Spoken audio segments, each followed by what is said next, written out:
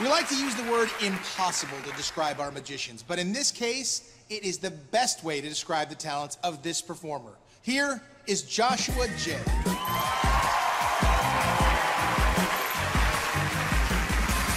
I brought 8 cards with me. Now, the first 4 are just the 4 tens. Take them, hold them in your hands, make sure that they are what they appear to be, 4 tens from a deck of cards. And now, I brought 4 very special cards along with me as well. These are 4 blank cards. Take a look, feel them, make sure that they just are blank on one side, almost like pieces of paper, and on the back, they have the normal back design. Now, we're going to use these 8 cards, which you guys have looked at and examined, for a little bit of printing using magic.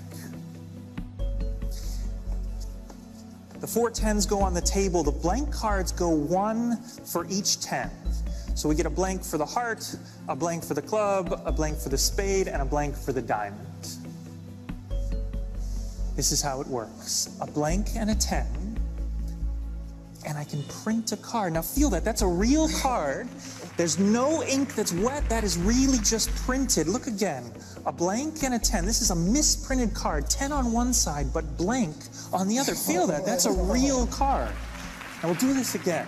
Look, a blank and a 10. I won't just print the card on this side. I'll even print the card on this side, both sides. These are the cards you looked at. Now, we won't just print half here, but we'll also print half here. And then you get half and half printed on the card. It's dry and printed on the card.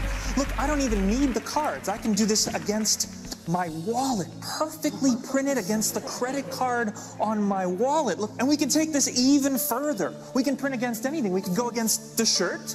That's against the shirt. We can go against my ear.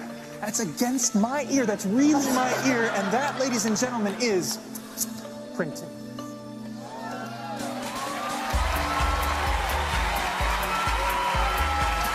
You can take a look at all those cards.